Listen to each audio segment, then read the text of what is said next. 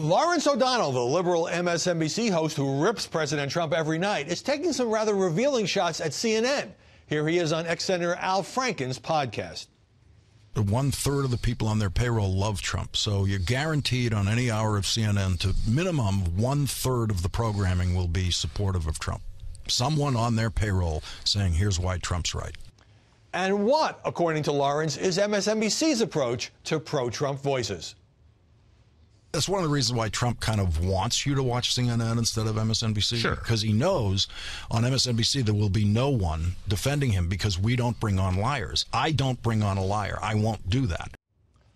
I sat down with Lara Logan, the former 60 Minutes correspondent, who's now working on long-form programming for Fox Nation called Lara Logan Has No Agenda, including a series on media bias. Lara Logan, welcome. Thank you. Lawrence O'Donnell, former Democratic staffer, slams CNN. By the way, the network doesn't even have anything close to 1/3 pro-Trump contributors, but he thinks CNN should be bashed for having at least a few voices defending Donald Trump? Well, I mean, how can you justify that? I mean, maybe as an opinion person you can, certainly not in terms of journalism, right? Wouldn't you say? But look at this quote. Lawrence is bragging about a reason to watch his network, MSNBC. Trump, quote, knows on MSNBC there will be no one defending him. Imagine if a Fox conservative said the opposite. No one on Fox who will attack President Trump. Well, that strikes me as the key component of what Lawrence O'Donnell said, right? That you'll never see anyone defending Donald Trump on my show. While that may be true, is MSNBC treated the same way that, for example, a corresponding host would be treated on Fox, right? I mean, we both know the answer to that. And I think what for me, the frustration is, aren't you going to apply the same standard to everybody? Yeah, in fairness, other MSNBC shows do have some pro-Trump defenders or administration officials. Now, you have said, and you got a lot of attention for this, the media are mostly liberal. Did you believe that when you started out many years ago at CBS, or is this a more recent conclusion? You know what's funny, Howie, is that I just grew up believing that we were all right.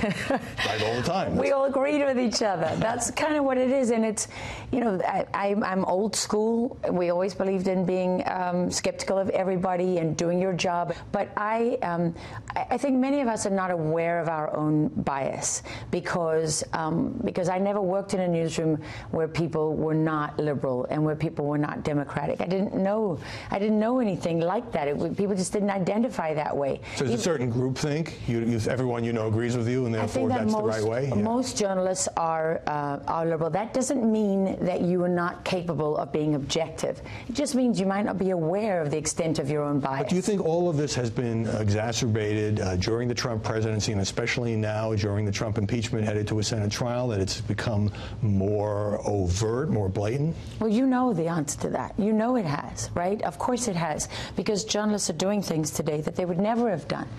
When would you put anonymous sources on who all come with the same motivation? When would you put them on repeatedly, even when you know that your sources lied to you over and over and over again? Big lies, right? That everybody knows now are not true. Well, you know, why would you do that? In the old days, you wouldn't do that. Why would you report on a dossier that you haven't verified? Especially when that dossier is, you know, the conclusions of it are so damaging and the consequences are so significant. You know, those are things that wouldn't have happened before. At the same time, even at some of these newspapers and networks that the president calls fake news, are there journalists who are trying to be fair? Of course. Well, I think it's important to make that distinction. Yeah. And there are journalists trying to be fair, but they're outnumbered by the journalists who aren't. And that creates a problem for all of us, and it creates a problem for the profession. And that's why, you know, I don't like being attacked and savaged and smeared.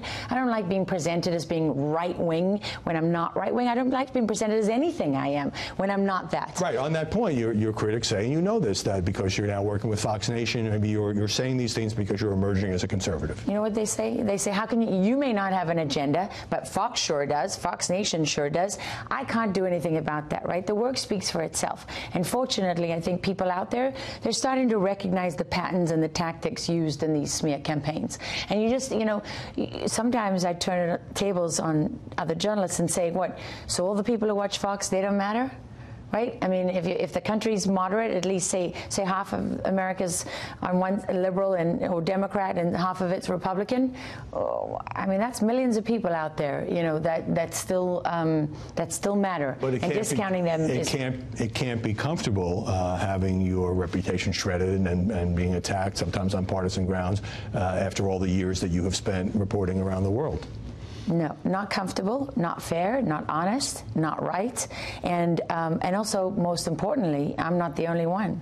Right? And I mean, I'll just say the most blatant example that I can give is no one disputes that I was raped in Egypt. It took me a long time to even be able to talk about some of the worst details of being... You were raped by a mob, and you were almost killed. Gang raped and sodomized over and over and over again. And New York Magazine is quite okay reporting that I was groped. And nobody raises an objection to that in the media. You are suing New York Magazine. Well, I am suing New York Magazine. And you know what?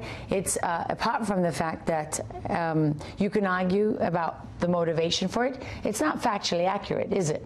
It's not my side of the story versus their side of the story. It's actually not accurate. It's not fact. Since you have reported from war zones around the world and risked your life, I wanted to ask you about the journalistic focus on the disputed intelligence about the airstrike that killed General Soleimani, Iran's top terrorist. Are reporters right to question the intelligence, particularly after President Trump said there were imminent threats against 4 embassies and other administration officials didn't quite embrace that language? You have to question everything as a reporter. So I would never say no to that question, right? I mean, of course you have to question intelligence. It's just how much does that dominate your coverage, that question? Is that driving your coverage? Right.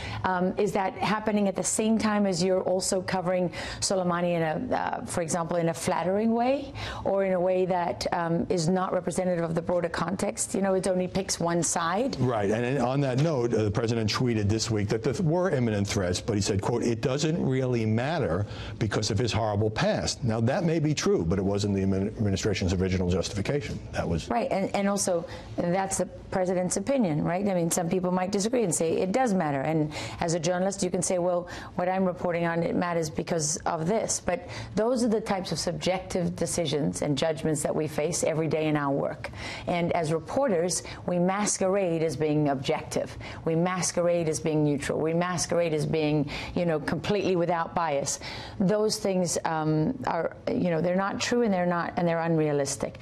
But what is Are you saying that journalists have opinions? We're human beings. We form judgments, and therefore we should be more upfront about it? Or are you saying that Donald Trump, who admittedly does things much differently than any other modern president, is held to a completely different standard than his predecessors? I'm saying that as journalists, we should be honest and acknowledge our own bias, because that's part of protecting our work from our bias. I'm saying that we should stand up, all of us, for the objective standards of journalism. We know what they are.